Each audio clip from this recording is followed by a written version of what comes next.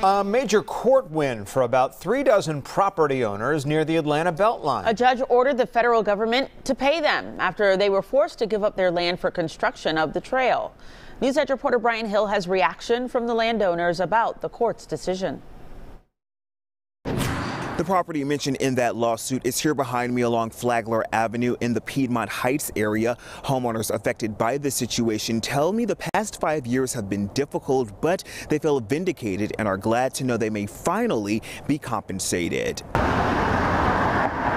So I think they're relieved. I think it's been a long time coming. This is what part of the Atlanta BeltLine off of Flagler Avenue looks like today. Before construction, it was part of a former railroad corridor. In order to bring this green space to life, attorney Megan Largent tells me the agency seized an average of 6,000 square feet of property from each nearby owner.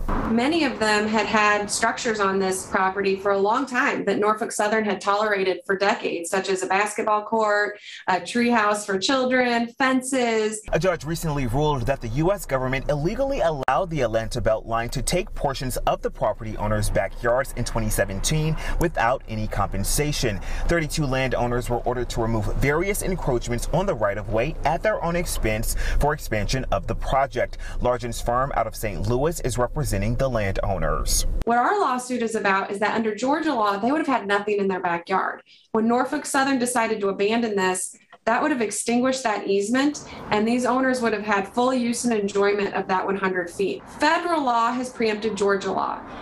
Essentially, it's eminent domain. We need to reach out to the Justice Department, which is named in the suit, but didn't get a response. The Atlanta BeltLine, even though they're not a defendant in this suit, did send a statement addressing the 2017 Fulton County Superior Court's decision and this most recent decision out of the U.S. Court of Federal Claims. They say in part, although the two courts have reached differing conclusions about the property interest held by the railroad prior to ABI's acquisition of the property, the Court of Federal Claims decision will not impact continued development and operation of the Atlanta BeltLine.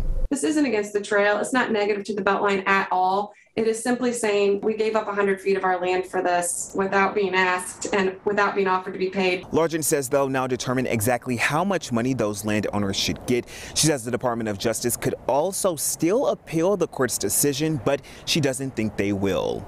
In Northeast Atlanta, Brian Hill, Fox 5 News.